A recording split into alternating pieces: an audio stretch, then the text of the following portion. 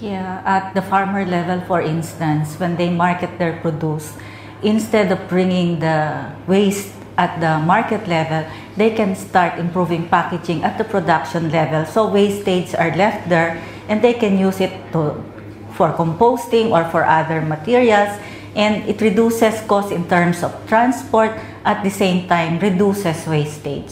They can also look into alternative packaging, like instead of using traditional baskets where damages are inflicted on commodities and their products, they can start the more sturdy plastic crates or more formidable crates, so that when they are handling and transporting their products, wastage and food loss are reduced, damages are reduced. At the consumption level, for instance, retail and wholesalers are the ones who can do much on this. For instance, because wastage at the consumption level is great, they can offer alternatives in terms of smaller packages or resealable packages, so they don't have to buy the large packages and not consume portion of it, and that leads to wastage. Yes.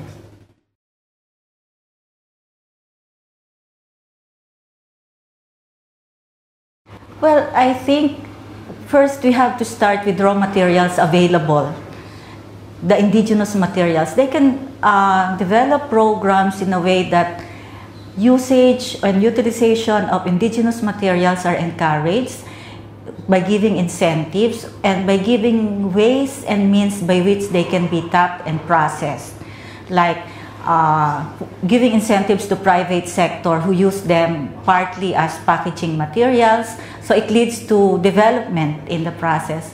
Also, in terms of regulations, government can do regulations on what to use and what not to use. Those that can, like plastics and the likes, in some cases they are banned, in some cases they are regulated, because aside from addressing packaging, on one side they contribute to environmental concerns. So government has a balancing act in the process. Yeah.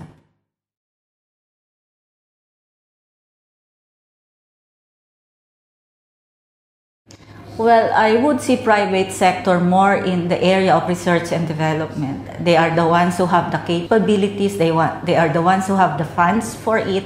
They can trailblaze. And in the process of doing research and development, they can include government, they can engage farmers, because any advancement in R&D will not only benefit the private sector in the long run, it will be more sustainable if all the stakeholders are benefited and involved in the process. And it's the private sector who has the most in terms of doing that.